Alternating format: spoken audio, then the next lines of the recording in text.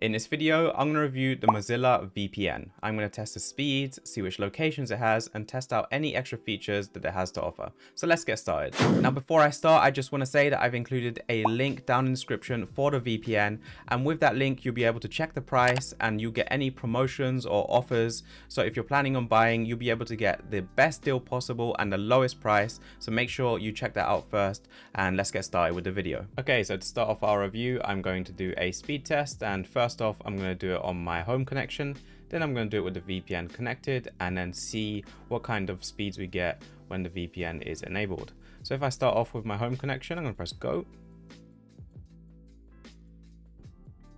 So the speed test has completed and I've got 707 megabytes down, 909 up, and a ping of 2. Now I'm going to connect to the VPN and I'm just going to use the closest server. So I'm going to use a London-based server. So now I've got the VPN enabled, I'm going to run the same test and let's see what we get.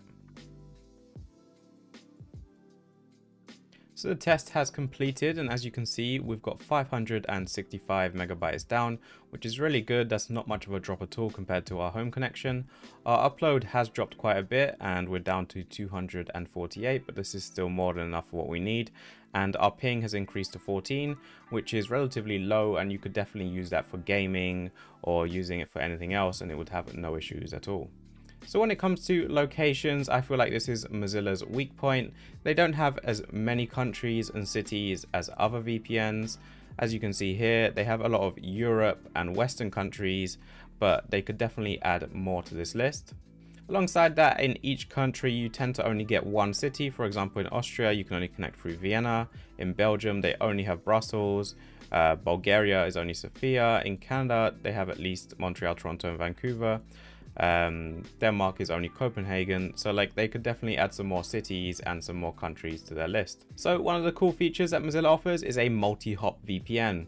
What this does is it allows you to connect through multiple servers to further increase your privacy and security. So you could first connect to, in this example, Milan, then you could exit through London, and that would give you multiple hops. This will slow down your connection considerably compared to just connecting to one server directly, but it can improve your security and privacy. Alongside that, in the network settings, you're able to adjust the local network access. You can tunnel it through port 53 if you want to use WireGuard. And then you have some advanced DNS settings here, which you can use to block certain websites or some certain DNS servers. And then in the app permission settings, you can adjust which software is using the VPN and which isn't on your computer. So if you don't want to block everything or run everything through the VPN, you can just choose certain programs that utilize it and others which don't. So now I want to answer some FAQ questions when it comes to the Mozilla VPN. The first being, which devices can I use the VPN on? So the VPN works on Windows, Mac, Linux, Android, and iOS. You can also run 5 devices simultaneously, so if you want to use it on your computer and your phone, that is no problem at all.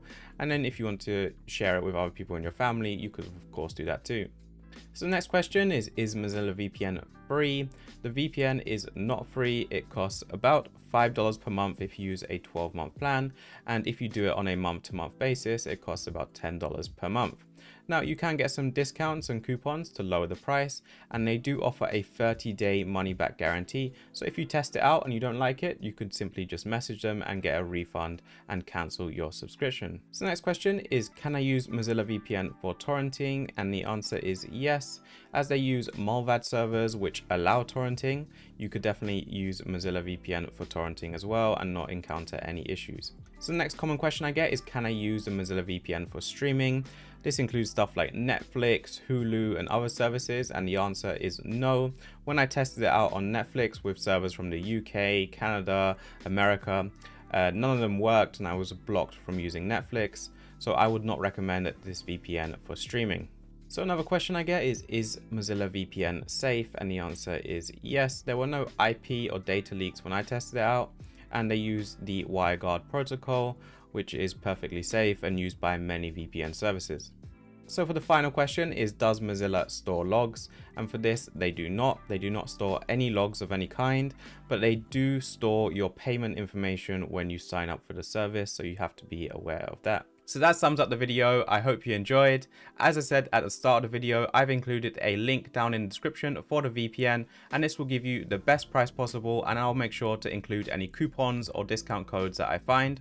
So if you're new here, please hit that subscribe button and make sure that you leave a like on the video.